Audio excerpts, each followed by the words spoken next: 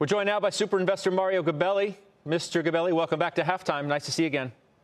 Great to be on it with you and your team. Let me ask you, how do you see the markets today? I haven't heard from you in a while, so I'm interested in your view.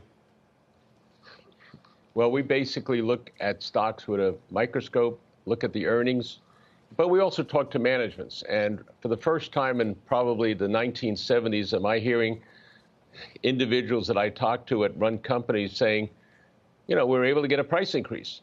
Much easier than we thought. All they want to know is, can we supply? And so those are the logistics. You're seeing inventories bid up. And so from that point of view of revenues, the real growth plus nominal increases, you're seeing significant revenues. You're seeing the gross margin maintenance in dollars, but some erosion. But that's going to be taken care of. It depends whether you're LIFO, FIFO accounting, and some other dynamics. And also some companies anticipated what they're going to need in supply, and so they bought and hedged. Those are running off, so they're now going in for price increases. SG&A is not rising as much as revenues, so you have an increase in pre-tax profits.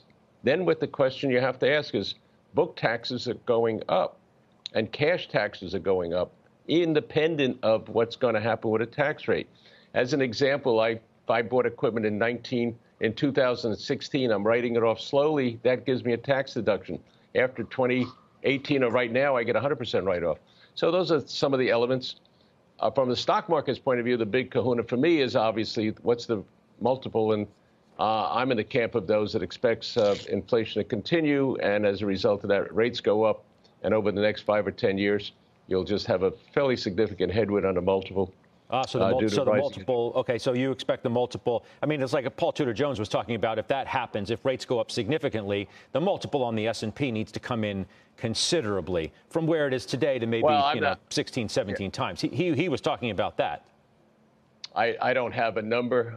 I'm sure he's done more quant work bottoms up than I would do, but we're looking at company specifics, and we're saying, do they have pricing power? How do I preserve my clients' wealth? How do I preserve in an inflationary environment? What companies have earnings power? What managements? For example, Genuine Parts' management has gone through this in the 1970s.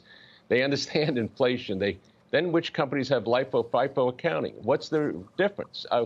So that's the benefit of taking cost accounting 60 years ago.